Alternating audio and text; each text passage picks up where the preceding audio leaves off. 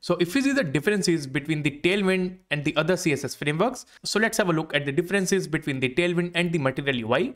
So the features offered with the Tailwind is it offers the utility classes to use in the elements. So we add the classes in the elements, so we do not use the components.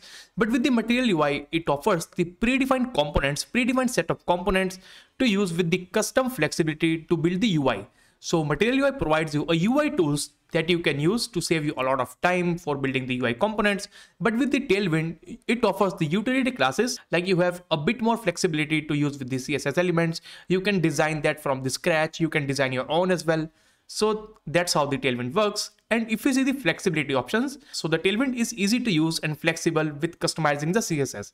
And with the Material UI, so if we need to customize any component in the Material UI, then we create the style components for the custom styling.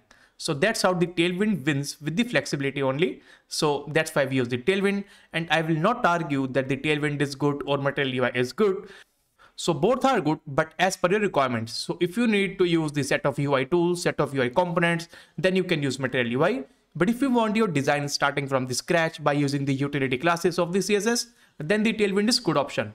So both are equivalent options according to me. So you have the choice to choose the Tailwind or Material UI. So now we'll be seeing the Tailwind inside this course. So let's work with the Tailwind.